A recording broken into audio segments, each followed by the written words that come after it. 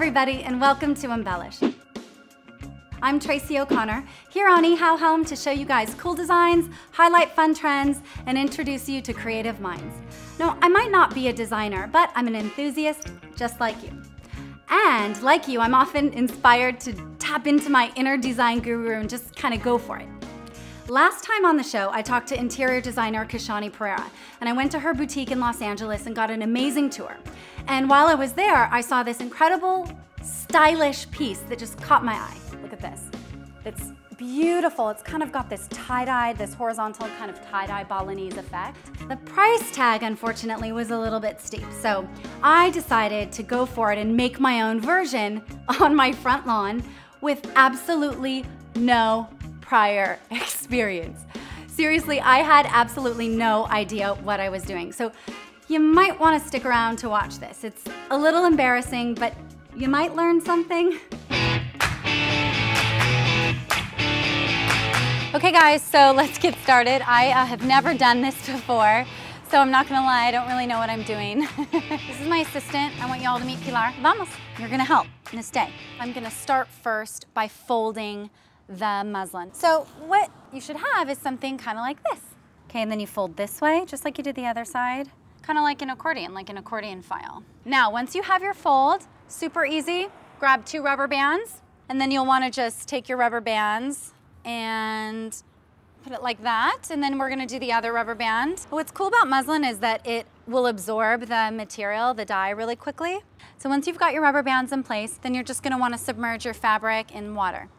Now once you've wet your fabric, now it's time for the fun stuff. We get to color. These tubes are great because it's really easy to apply the color.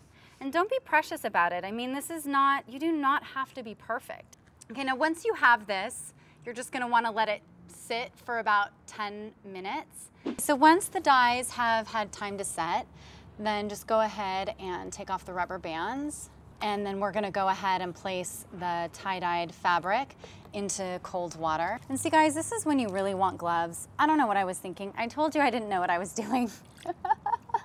Now once you've wrung out all the water, then you can kind of shake it out and start to see the design. Now the color is really saturated when the fabric's still wet, but I already like it. So I really like the way this turned out so far. I know that once it dries, it's gonna get a little softer, the color, and I like the muted hues, but if at home, if you want something that's more bold or makes a bigger statement, then just saturate the fabric in the color for a little bit longer, and then you're gonna get bolder hues and something that's more of a statement. So we're finished up here. Back to you in the studio, Tracy.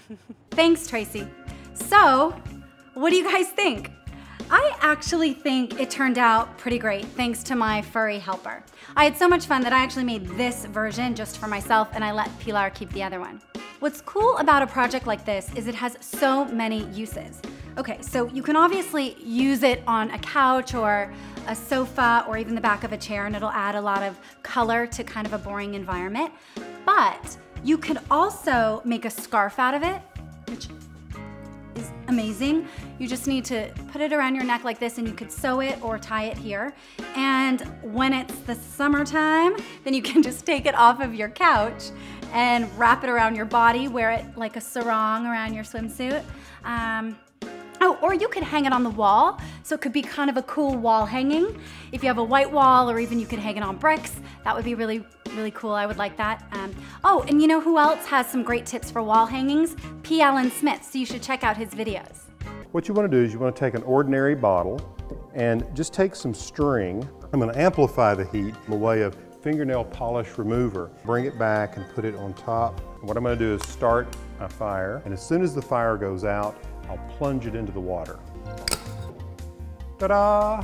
You can plate up your favorite food, or you can plate up your favorite wall. If you look closely, you can see they have a beautiful glaze. They have a little foot on the back, so the zip tie allowed me then to take it and hang it on one of these just picture hooks that I used here. I've shown you mine, now you show me yours. Send me a video response of any kind of tie-dyeing or other kind of creative scarf, throw, wall hanging, bikini cover-up project that you guys have done at home. And then also leave me a comment to let me know if there's anything else that you'd like me to cover maybe in a future episode. Now that's all the time we have for today. I'll see you next time.